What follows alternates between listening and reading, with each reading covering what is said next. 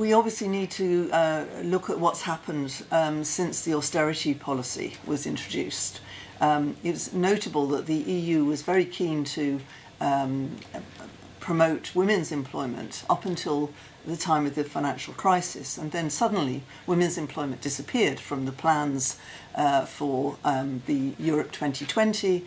It was no longer given a priority. The recession was seen as a man's issue, and women then were put on the back burner. But then, of course, we moved into a period of fiscal constraint and public expenditure constraints, and nobody really did an analysis of how this was actually affecting women. And it affects women in two main ways.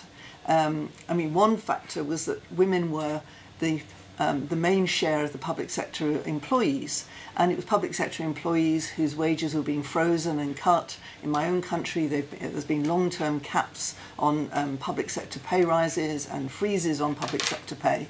But also, women are the main users, if you like, of public services.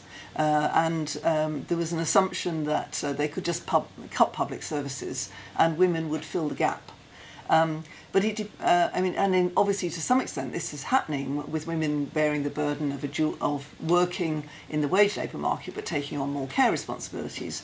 But it's also the case that family structures don't fit with this model either. Particularly in my own country, they've been cutting social care for elderly people, and this has resulted in bed blocking within the hospital system, causing major problems that elderly people are staying too long in the hospital because there's no one to look after them at home. And it's partly because in the UK many people don't live in the same area as their elderly parents, so the family can't effectively provide the care that the public sector has been providing.